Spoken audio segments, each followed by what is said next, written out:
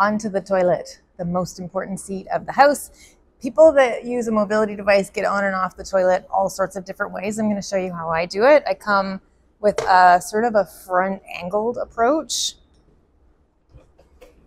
Put my brakes on, get my feet off my foot plate, use the support of the L-bar, and then one hand on the toilet seat.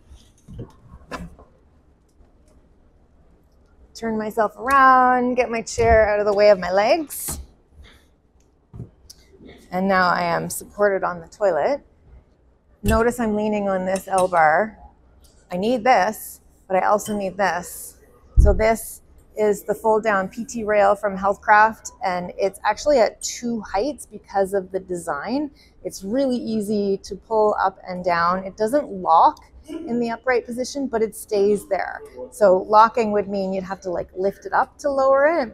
But here I've got grab bars on both sides of the toilet. So when I'm pulling down my pants or pulling up my skirt, I can lean left and then I can lean right. Otherwise, I'm leaning on my wheelchair, which is not designed for that purpose and it's not safe.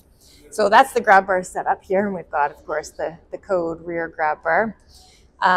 Sitting on the toilet, everything is within reach here. I can reach the emergency call button here if I'm sitting on the toilet. If I've fallen on the floor, I can reach that emergency call. It's not a button, it's a strip. Another Camden product, and it really allows anybody to access it in case of an emergency. I can reach the toilet paper. Whoops, that wasn't attached properly. Demonstration bathroom, right, folks?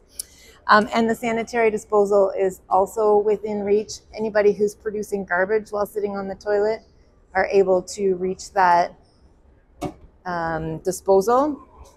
And there's a hook here as well. I could hook a backpack on it, and if I have bathroom supplies in there, I'd be able to reach it. And it all keeps the clear floor space beside the toilet available because it folds up and goes out of the way.